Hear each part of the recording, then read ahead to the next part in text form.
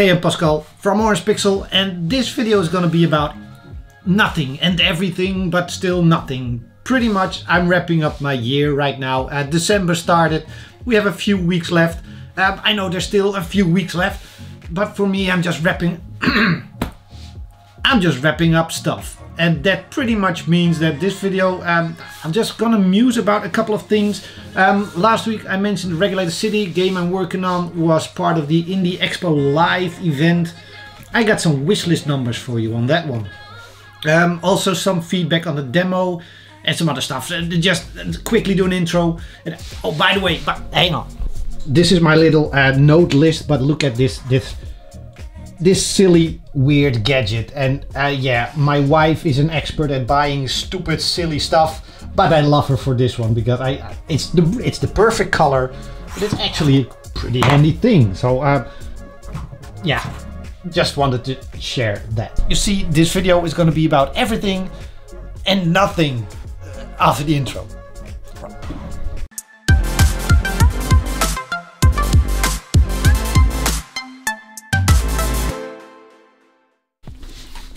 Alright, so why are you pointing so far down? Sorry, zooming out. The Indie Live Expo was last week. It was a online event, I think from Asia somewhere. It was also on Steam and games could participate in it, and I got Regulated City to participate in it.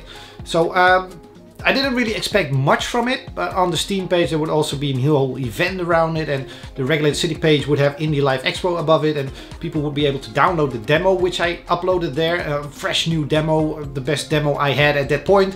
I was hoping for maybe 50 extra wish lists, which is very low, but I just had no idea what to expect from this. Turned out I gained about 300 wish lists over 1 or 2 days, the weekend. So yeah, that's pretty much a very good thing.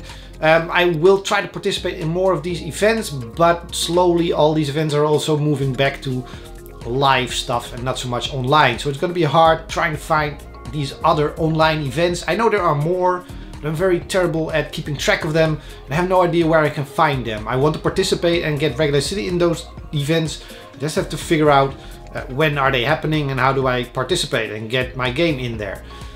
Something worth checking out and putting some time in, because these wish lists are important, and this was actually a pretty good one. So yeah, interesting wish list. Regulated City is still very low on the wish list. At least I think it should be much higher. It's at 1600 now, which is very low, but it is gaining, it is growing. There are more coming and there will be more events happening.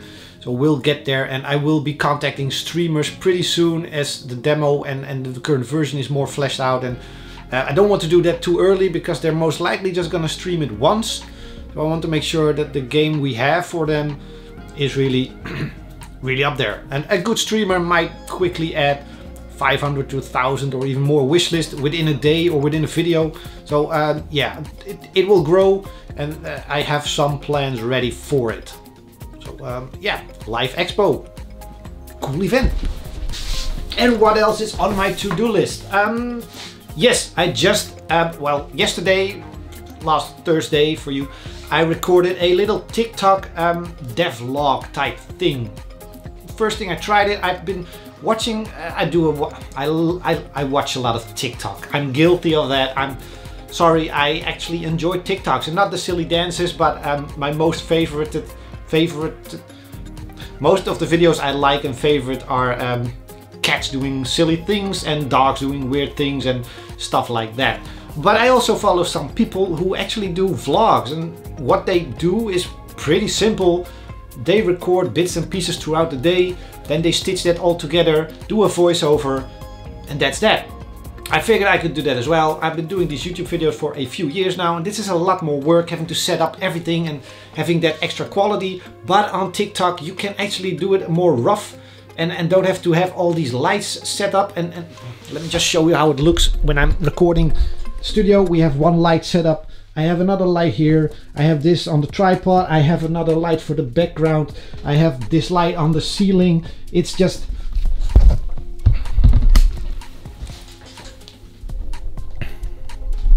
It's just a lot of work making good quality YouTube videos, and YouTube is a platform that needs it. TikTok doesn't need it, so I can just use my phone, record bits and pieces, cut them together, cut out some stuff, do a voiceover, upload it. I think this TikTok took me 20 minutes. It already has more views than the YouTube video that went live at the same time. So, and I'm not talking a few extra, it has 3 times more views. And of course TikTok, it's a shorter video, but it took me far less time. I'm reaching a bigger audience.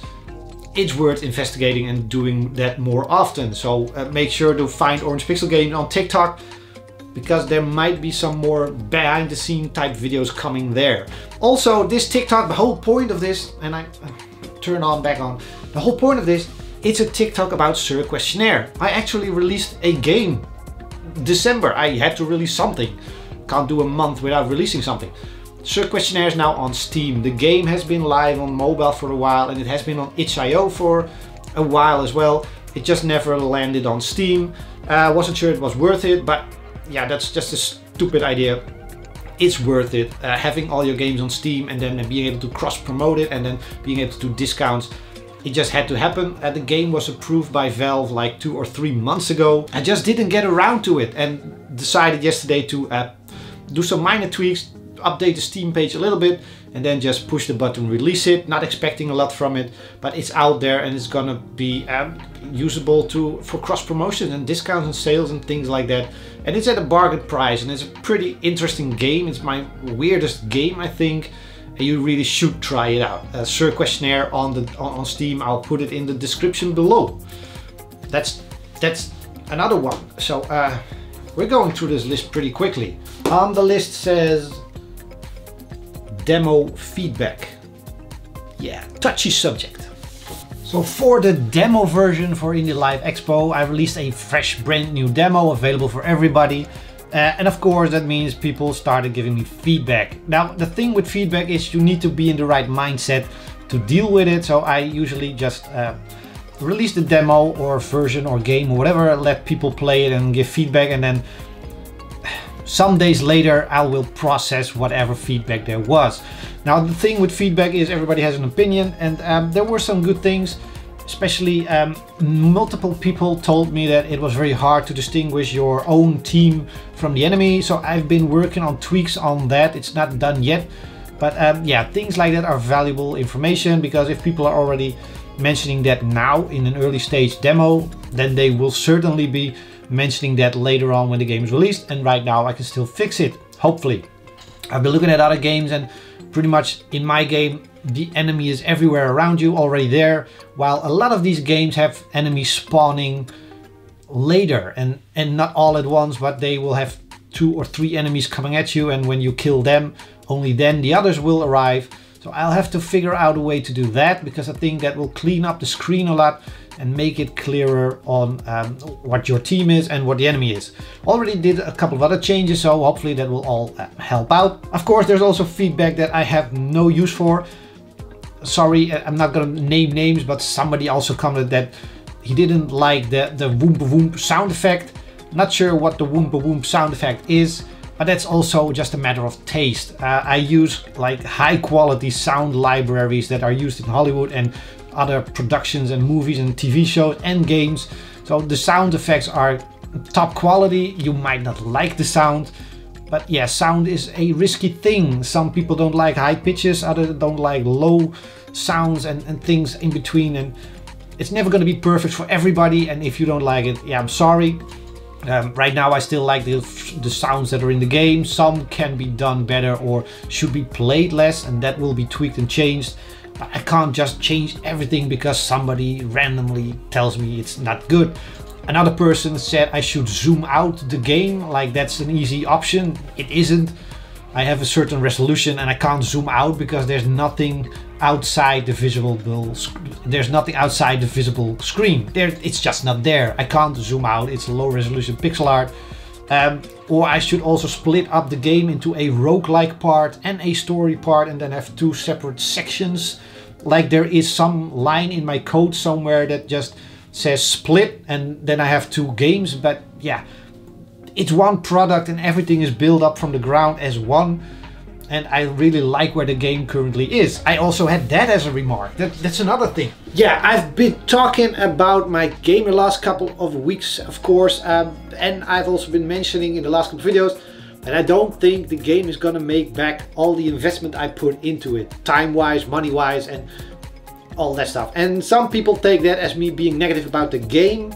That's not true. I'm extremely positive about the game where it currently is. It's very, very, very, very extremely close to what I had in mind when I started this project. Pretty much there. Of course, there was a long time, I also talked about that on the channel, that I wasn't feeling the game. I was struggling with it. Creating the AI was extremely difficult and took a long time to get it right.